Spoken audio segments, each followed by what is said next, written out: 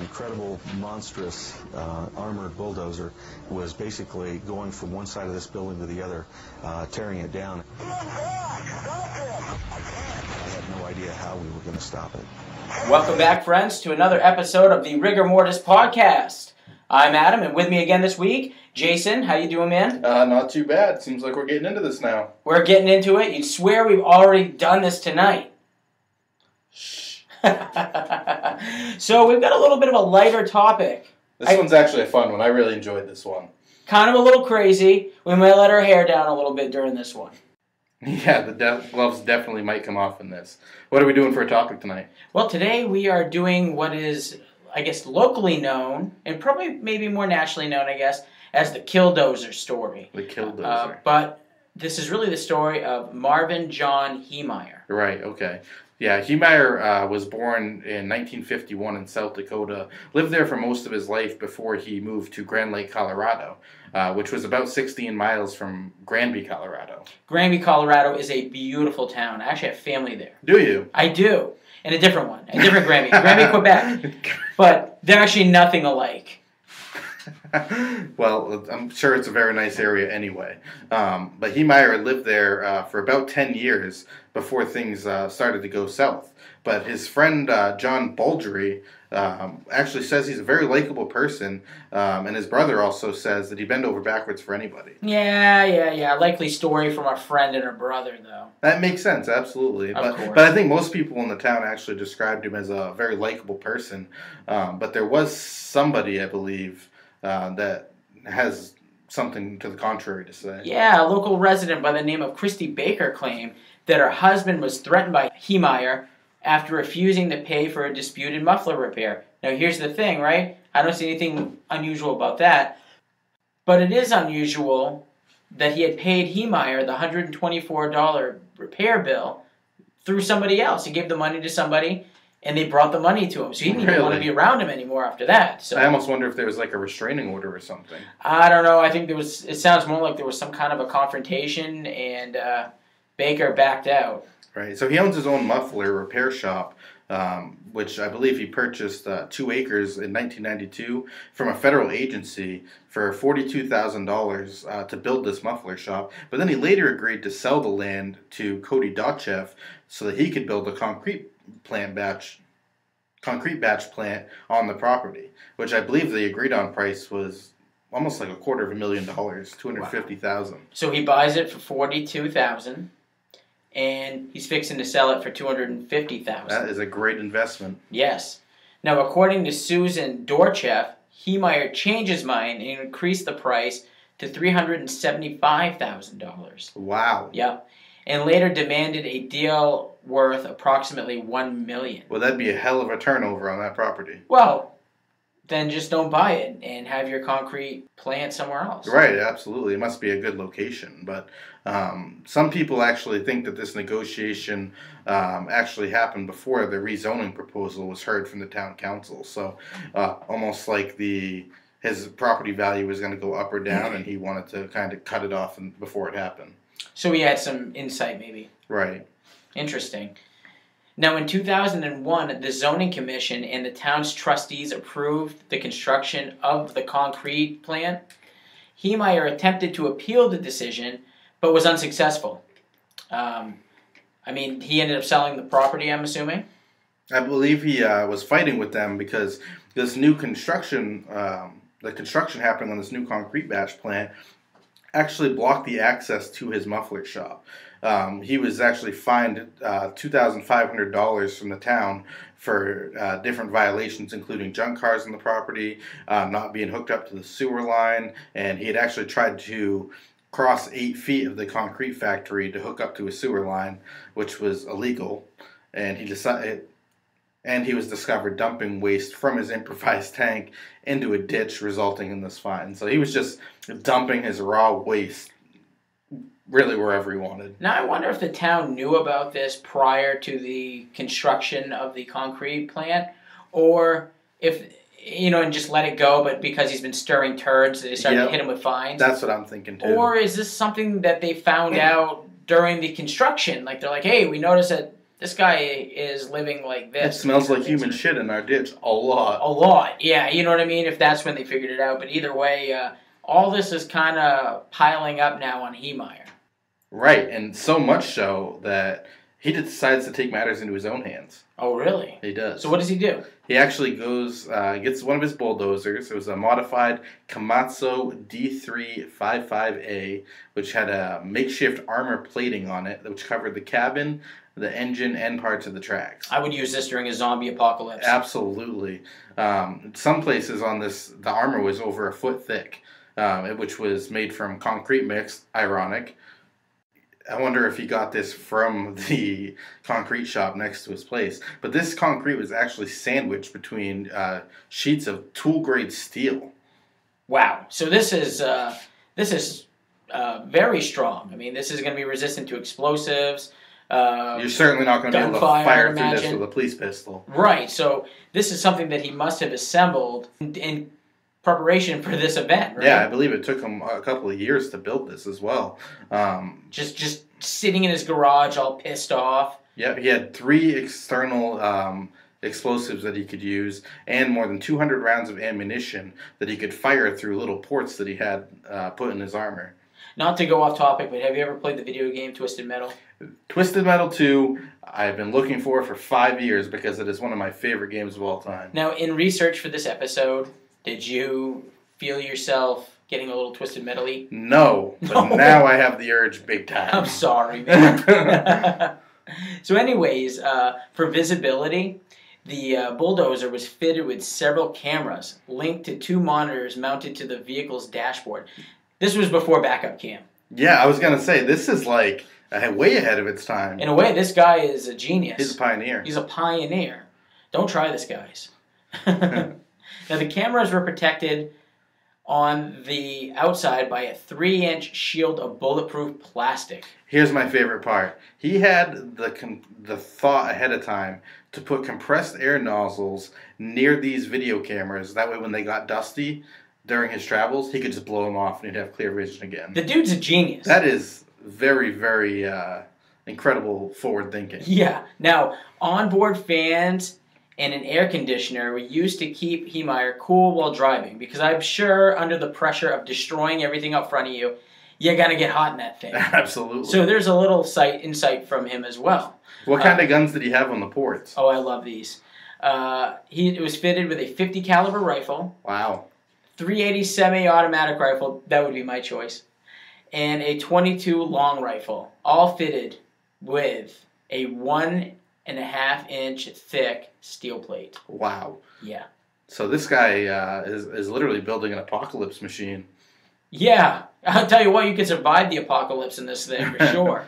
Yeah, but apparently he had no intention on leaving it once he entered this vehicle, because he actually, once he lowered himself in, there was no way he could get out. He tipped the lid shut, and it was really too heavy for anybody to lift. That's why it's the Killdozer, man. Unbelievable. Totally nuts. So what does he do with this Killdozer? Well, on June 4th, 2004, Heemeyer drove his armored bulldozer through the wall of his former business, the concrete plant. The town hall, the office of the local newspaper that had editorialized against him repeatedly. Right. The home of the former mayor, in which his widow then resided. So he must have died. He had passed.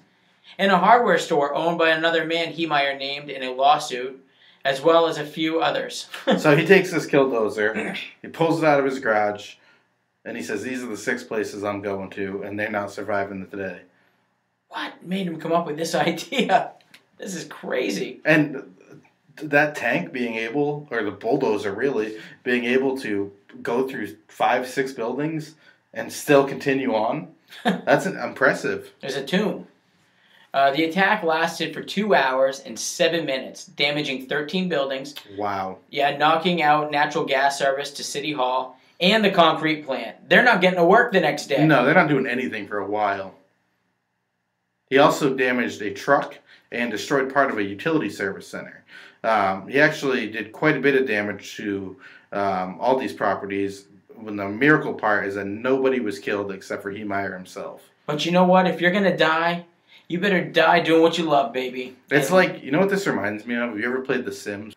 You build that motherfucking town up and you say, there's going to be an earthquake today. Dude, And there's going to be a tornado tomorrow. This guy played a lot of video games because I'm seeing video games in this. I'm like... And by the way, we do not blame video games for violence. We are both avid game players. No. I mean, we played these games that we're talking about. Neither of us have harmed anybody.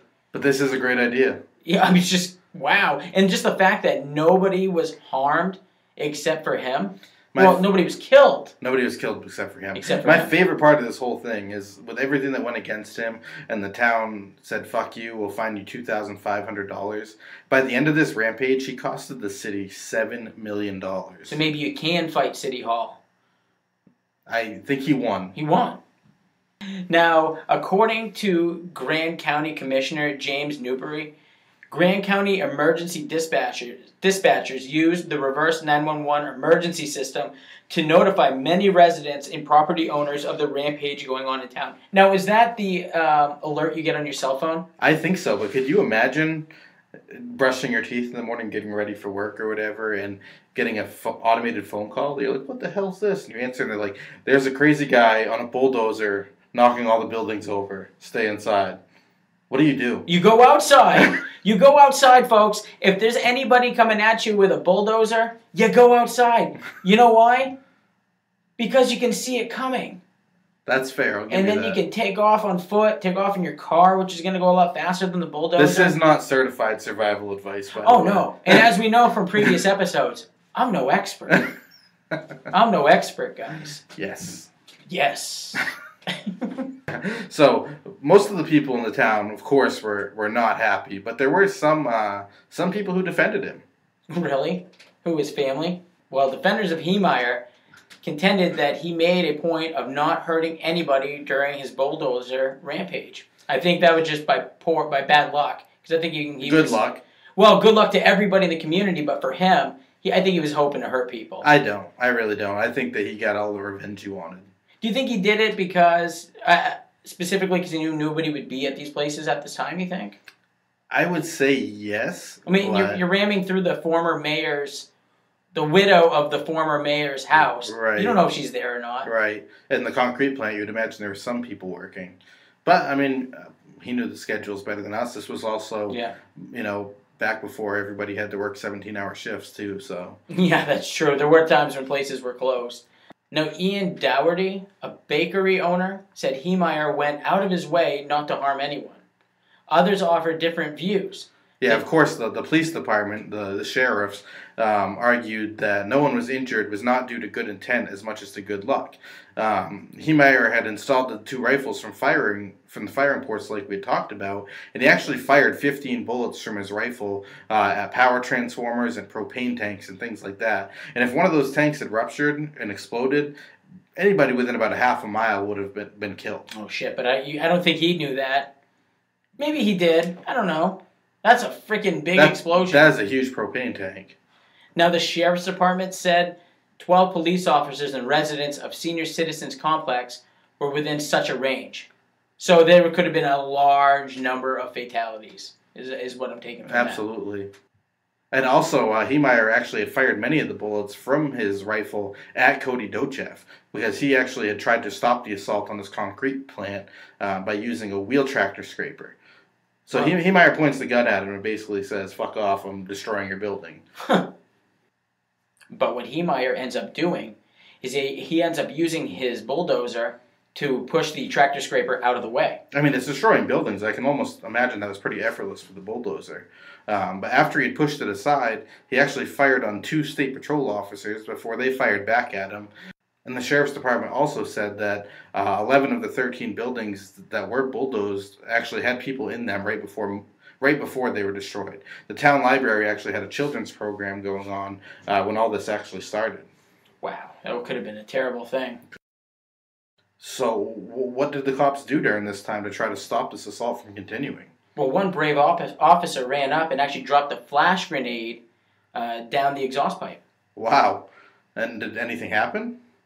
This actually had no effect. Really? Wow. So the local and state patrol, as well as the SWAT team, actually walked behind the bulldozer at one point and were just firing right at it, but nothing was happening when they were shooting this this bulldozer. They actually tried to shoot the cameras as well, and the bulletproof glass protected them. They could do nothing. Could you imagine how Heemeyer must have felt when he was seeing his Killdozer doing exactly what it was intended to do? And take a beating and still keep going. I mean, a flash grenade down the exhaust. It's getting shot at. It ran through, over a dozen buildings. Yeah, and the cops are at this point literally just walking down the street behind it. Like, what the hell do we do now? One cop actually jumped on top of it. He said it was like riding a Bronco Buster, but trying to figure out a way to get a bullet inside. Wow. Yeah, he had to jump off because he was getting hit with debris as he was destroying the buildings. I wonder how fast this thing was able to go. Probably not terribly fast. I would imagine not. I mean, I've seen videos of the police just walking behind it. So it's crazy. And from what I read, I mean, the local authorities and the state patrol thought they were running out of options and firepower, and that this guy soon would just start killing people. So he was considering some other things. Yeah, well, then Governor Bill Owens allegedly considered authorizing the National Guard to use either an Apache attack helicopter equipped with a Hellfire missile. Fucking Christ. I know, huh? For one guy. For one guy, or two men, or a two-man firing team equipped with Javelin anti-tank missile to destroy the bulldozer. I don't even know what that means. Could you imagine being in small-town Colorado and seeing a fucking Apache helicopter shooting missiles down on something? That is crazy. Now, this was only to deem the option necessary due to Heemeyer's getting stuck in the Gamble's hardware store. So, he as he was destroying a building, he got stuck in the hardware store? Yeah, I mean, you can imagine with all the rubble and stuff, I could see how this could happen. Wow, that's unbelievable. And from what I've heard, the governor's office, of course, to this day, denies that they had ever even considered, attack helicopters and things like that because of the collateral damage that it would have caused in the community. But as he was getting stuck in the hardware store, there was really two problems that happened. Yeah, what's that? The radio of the dozer had been damaged, and the engine was leaking different fluid. So, of course, to destroying 13 buildings, it's going to be some heavy damage to your engine components and things like that, even if just overheating. Oh, yeah, of course. I mean, I'm actually amazed that this thing made it as far as it did. The bulldozer's single engine eventually failed. And Heemeyer dropped one tread into the basement. He's like sagging through the floor. Right. And okay. Obviously going down in a hole, I can't imagine it's going to be very easy to pull this bulldozer out of the hole. Probably not even possible what he has. Right. And it was a very short time. It was about a minute later. One of the SWAT team members swarmed to the machine and heard a gunshot come from inside the cab. So at this point, they're assuming he's probably killed himself and given up. And in fact, later it was determined that Heemeyer had shot himself in the head with a .357 caliber handgun. Police first used explosives in an attempt to remove the steel plates, but after the third explosive failed, they cut through them with an oxyacetylene cutting torch. So this is I've actually used one of these before. I was like, how the fuck did you pronounce that Yeah, word? no, this is something you would use to cut heavy gauge steel for sure. Grand County Emergency Management Director Jim Hallahanen stated that authorities were able to access and remove Heemeyer's body at 2 a.m. on June 5th. Right, so they weren't rushing to get in the cab just in case he hadn't shot himself or something like that. They didn't want to be a danger to themselves. And if he did shoot himself, he's not going anywhere. So yeah, no, this is crazy. Nobody was ready for this. Nobody in that community was ready for this. And I'll tell you what, if something like this were to happen again, nobody would be ready for it to happen. No, not anywhere. At all. He actually had stated that he couldn't fucking believe he didn't get caught because he actually had agents at his house interviewing him in front of his garage with this Killdozer in the garage, and nobody even batted an eye at it. What were they saying, I wonder? It was something about stolen pipe or something from what I read. Oh, hey, that's quite a Killdozer you got there. So he did leave some writings for his motivation. Some of them were on the wall of his shed, and he actually recorded a number of audio tapes explaining his motivation for the attack. Now, the first recording was made on April 13th of 2004. The last recording was made 13 days before the rampage. So he had been doing this for quite a while. This guy should have had a podcast. That would be epic. That would have been. I mean, this guy, he's He's something else. God built me for this job, he would say. This was said in his first recording. He also said it was God's plan that he not be married or have a family so that he could be in a position to carry out such an attack. To not be a selfish person in that sense, I guess. I could see the thought behind that. This guy definitely deeply religious. I think God will bless me to get the machine done, to drive it, to do the stuff that I have to do. I am the co-captain of my life. God is first, I am second. Okay? This is where he's taken me. It's pretty intense. That is pretty intense. Now, investigators later found Heemeyer's handwritten list of targets.